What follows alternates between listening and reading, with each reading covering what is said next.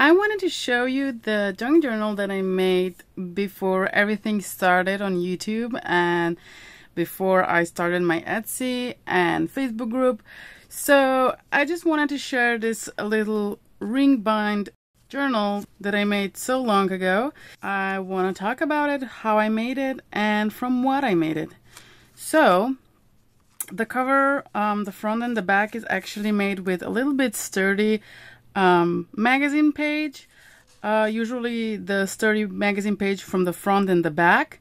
So I used some paints and just painted with my brush so you can actually see all the streaks from my paintbrush. And then I doodled my label space with just some alcohol markers, and that was it. I think I got these rings in a Happy Mail, and then I really liked them, so I wanted to find them, and I purchased some after that. They're really easy to use, and you can use anything. You can even use regular thread to put this together. What I used in this one is basically all scraps that I had from some projects or stuff that I got in Happy Mail. And when I say Happy Mail, with that I mean I was in some Happy Mail groups, I still am, and we just sent one another some crafting goods and some projects we were working on. This paper is one of the notebook tearaways, when you can buy it like a sticky note type thing. And I used this as a mask for some envelopes, so I used my homemade stamp and stamped all around that envelope. So I didn't want to throw it away, so I used it here to create some journaling spots. This is a page made out of advertisements. I folded one big page 2 times to get this size, and I just glued all the pages together. I guess if I would make another type of junk journal like this, I would probably just fold and stitch all around. So I would add the stitching part because I don't think I had a sewing machine back then. So another paper, this is just a school grid paper, so I used that and a lot of bits from envelopes that I got in Happy Mail. I can see this advertisement is from one of the Christmas shops. So you can actually see some design in the background, like oranges, and this one is flipped upside down. So, and it doesn't really matter. It really looks nice, and just another way to use up some of the junk mail that we get at home.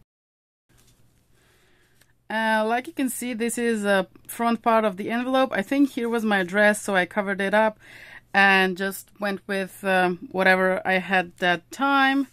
Again, here a little bit of magazine, this yellow one, and this envelope that I have on the left side.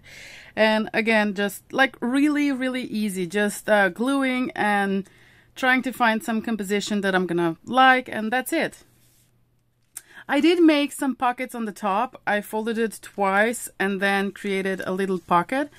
So the middle is not totally glued. So in every page I put a pocket inside. So I made some tags and used some twine that I got. So let's move on. Oh, here's another pocket. I really was into doing this kind of shape for tags for some reason. I don't know why. And I do really like them. So this is just a regular packaging. I just glued some painty papers on and put some I think this was my blouse or something. And just some of the beads, and looks really cute. So you go back, and this page is a little bit different than the rest. I used to use my paints whenever I was painting something or just wanted to clean my brush on regular paper. I have some coil spine bound notebooks, and I use the paint to just go over with my brush to get as much as the paint off of my brush, and then actually cleaning the paintbrush. So this is another of that sticky note that I had lying around, and I just used the strips. It makes a little bit of different feeling when you add some texture onto it. So this one is really simple. I just used some of the strips that I had left from my books and used some to make a border all around and then just make some writing space in the middle.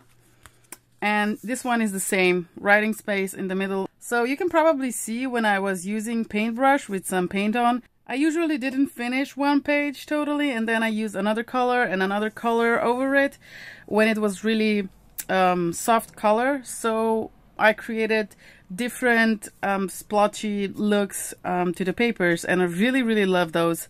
So I'm kind of hoarding those now, but before I just used whatever I had. And here is another tag that I got in a Happy Mail. Just the scrapbook type taggy. Okay, and this is the last page pocket. I know that the wording is upside down, but it doesn't bother me. It actually looks really nice to me.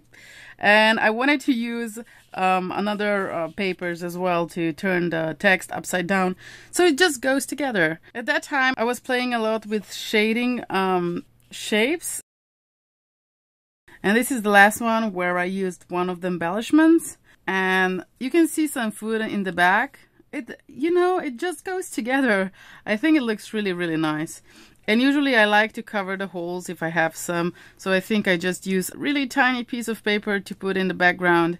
And that's kind of it. I think it looks really nice.